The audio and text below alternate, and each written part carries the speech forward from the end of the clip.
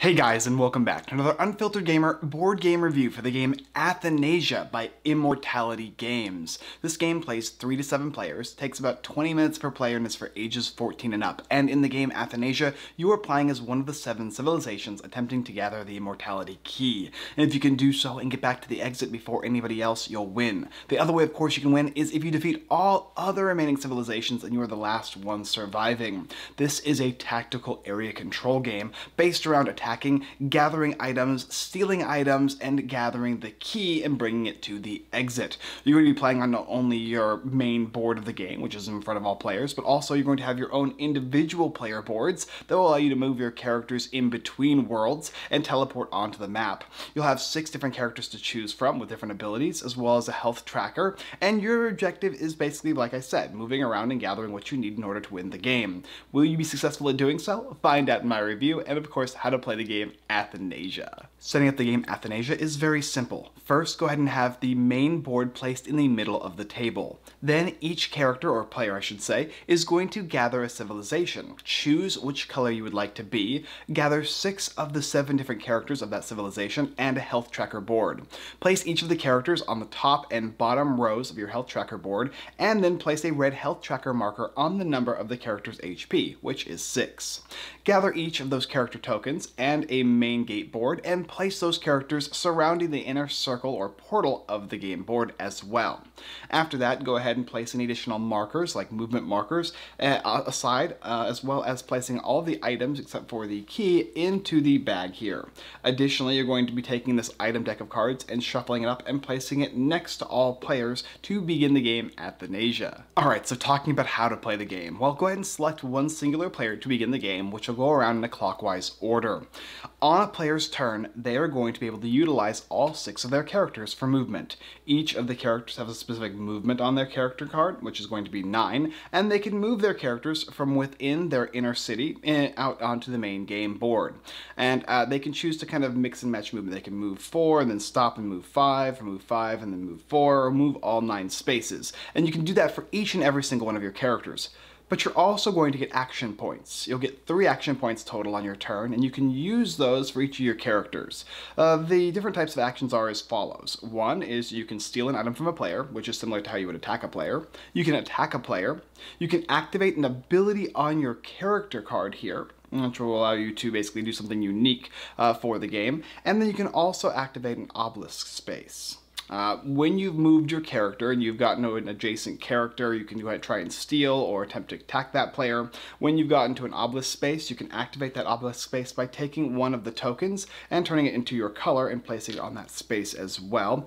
And then for your character ability, there's going to be different things that say different things as well. Some of them are passive, some of them involve rolling a die, which will then allow you to give all of your linked aliens health, or maybe do a damage, or maybe steal an opponent's character for a turn, or prevent damage, and so on and so forth. So move all 6 characters, perform 3 actions based on your action points for any of the characters that you have, and then you will pass the turn. And the next player will get a chance to go, and so on and so forth.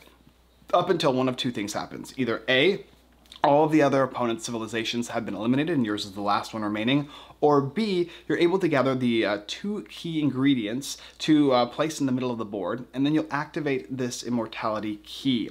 When you activate this guy here, your then objective is to take it to the exit gate with your character, because each of your characters can hold up to 2 items, and one of those can be the key. And if you bring it from the middle of the board to the exit gate, you'll win the game, which is obviously like a secondary victory condition.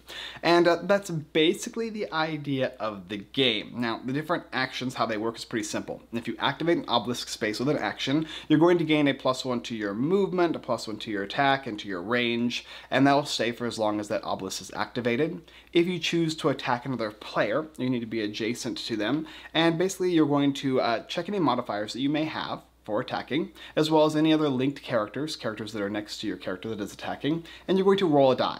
You'll roll that die, you'll add that number to your modifiers, and if it is higher than your opponent's defense, and any modifiers they might have, like a card or an item or whatever, then you will do damage to them based on your character's damage. And all the characters roughly have 2 damage they can give out. And each of the characters have 6 HP that they can have to begin the game. And so if your character ever goes to 0, then they are dead, and you will lose that character for the remainder of the game.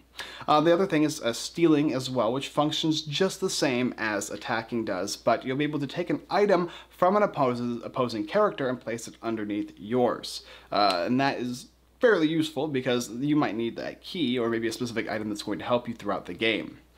After the first round of play, at the beginning of every single player's turn, not only are they going to activate and move all of their characters and then perform 3 actions with 3 of the characters, but they'll also roll the die.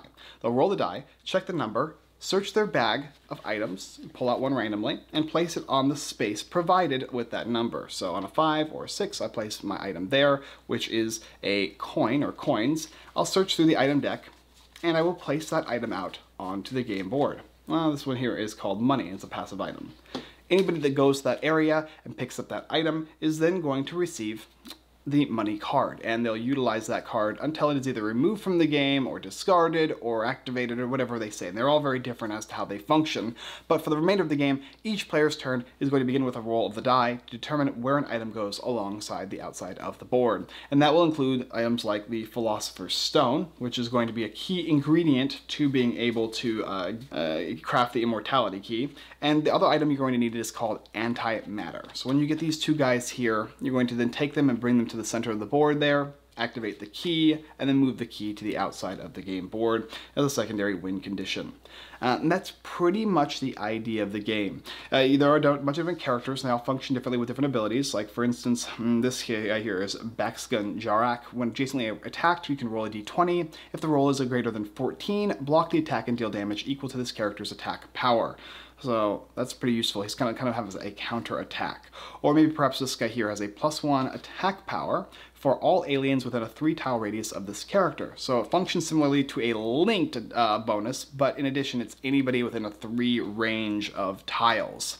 So on and so forth. And like I said, there's 7 characters, and all the characters have the same abilities, but you just get to choose among the 7 which of the 6 you would like to keep for the game of Athanasia. It's pretty straightforward, right? This game is a very straightforward tactical combat game with a bit of area control and kind of a fetch quest that's involved within it. You're not trying to find the, I don't know, they call it like the MacGuffin. There's this magical key that they need to gather and bring it back to the exit gate in order to successfully complete your mission. Or of course, you go on the all-out offensive, like what my friends Josh would do, and simply try and defeat all other players within the time limit of the game, which is based on when the key pops out, and everybody races to get it, which will still give anybody who's behind, as far as defeating other players, a chance to catch up in the game and succeed. This game has a couple of unique little things on the board here, which I didn't explain as well, which were kind of cool. I really enjoy the fact that it has a tower space, which gives your characters range if they are on or adjacent to that space.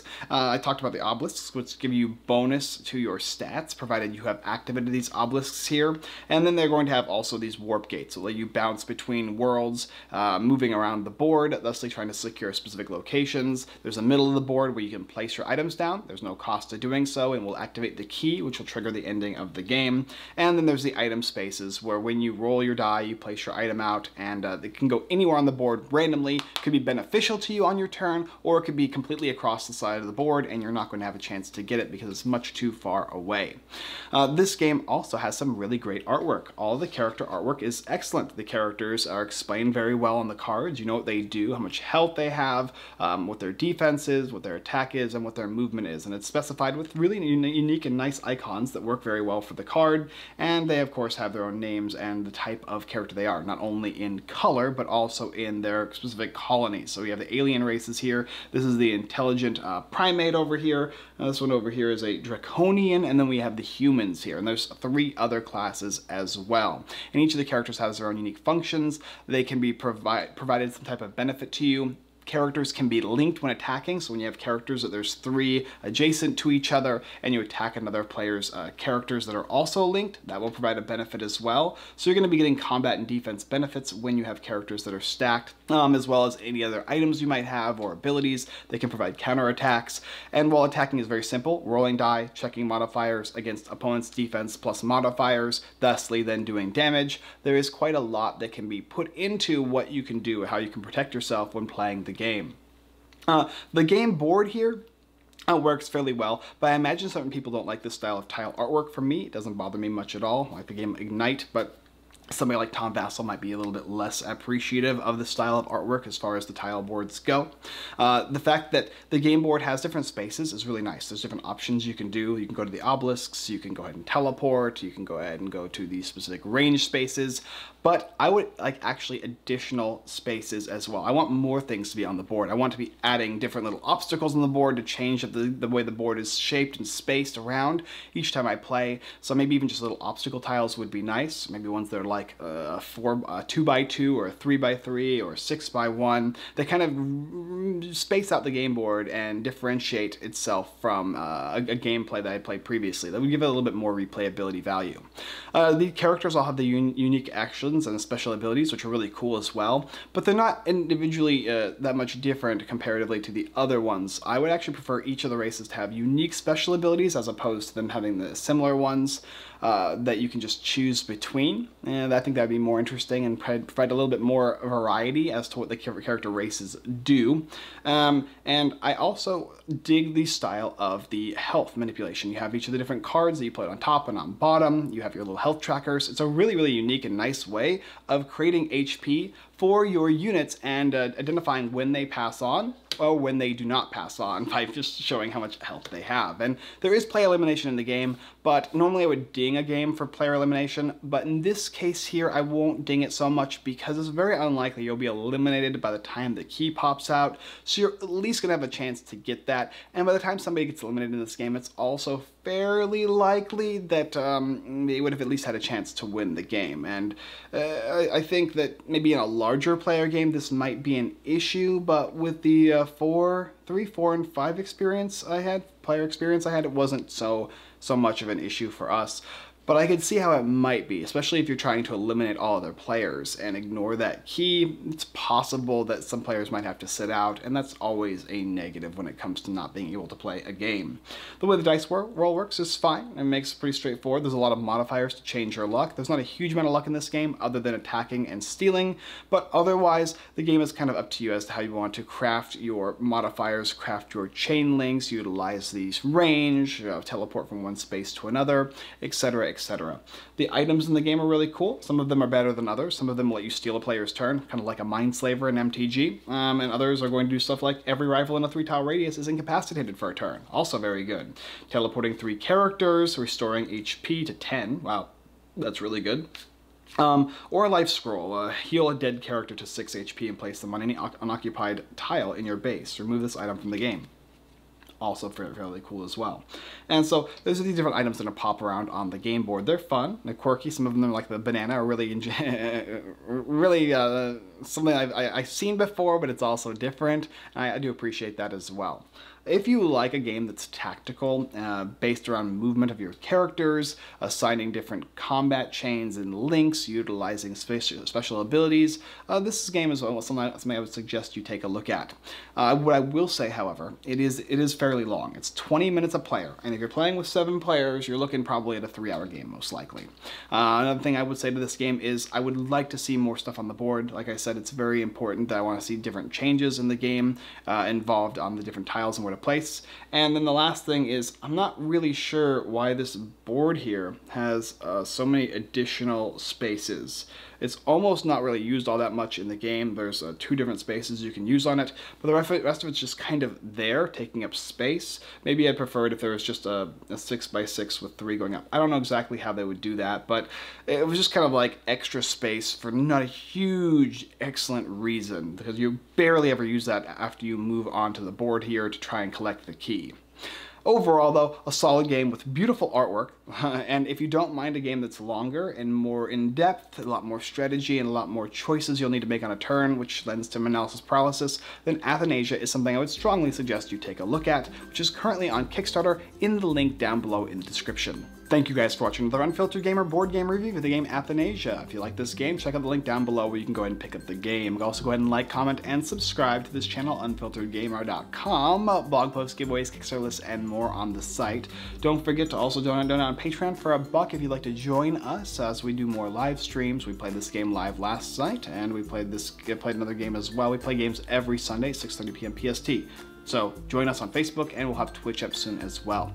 Moonshell Mermaid game is a game my wife made. We have now gotten our copies, and most of the games have been shipped out to people. And if you like puzzle games, short, simple, sweet family games, and something I would strongly suggest you take a look at as well. Hopefully, this is a prototype, by the way, because I didn't mention prototype, so there's probably going to be changes in the game, and you know, when it comes to technical games, I always like to see miniatures, so I'm excited to see what they do with the campaign as far as additional upgrades and enhancements to it. So I'll basically be taking a look at this one the moment it pops up to see what they've decided to go with, whether it be miniatures, whether it be higher quality bases, and et cetera, because there's definitely some little improvements I would like to see involving this. Thank you guys so much for watching, and as always, I look forward to defeating your specific colony in Athanasia next time.